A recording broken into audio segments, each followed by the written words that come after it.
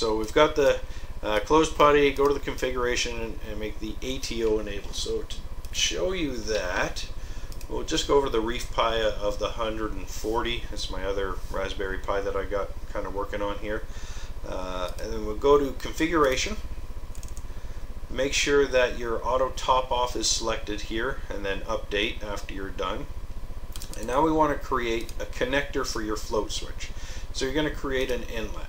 Give it a name, sump float, ATO float, whatever you want it to be, float 1, and then add the information there. And then if you want to see it work, which essentially what you're going to want to do, you're going to want to create an outlet for it to control. So you can create an outlet, you can make it just a test one.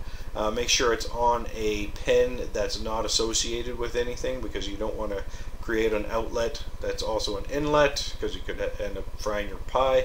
So make sure it's just an empty pin, or actually connected to the pin that your say relay controlled outlet for your sump for your ATO pump is going to be on. And then we want to come over and we save it and update it and all that kind of stuff. Now we'll have the ATO functionality in here, and we'll have the equipment set up here. Oh, that's the other thing. We want to add the equipment pump. So we're going to name, I think I already have one in here. Oh no, I don't. Yeah, ATO pump. So I've got one here, ATO pump. You can make an ATO pump or whatever you want. And then we're going to come over here to the auto top off section, and this is where we're going to add the functionality for our float switch. So we give it a name, say it's the auto top off pump, select the inlet that you determined over there in the configuration, the frequency that you want Reef Pi to check that switch to see if it's activated, and then enabled or disabled for it, and then the pump that you want it to control, say like the auto top off pump. I've already got an example of that here, and this is actually the graph of it working and being tested.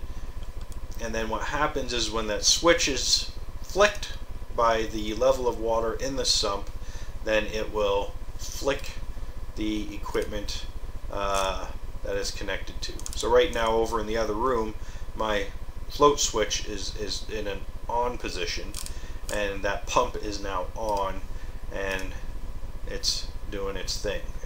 It's technically supposed to be pumping water into the sump system right now, but there is none of that. This is just a test.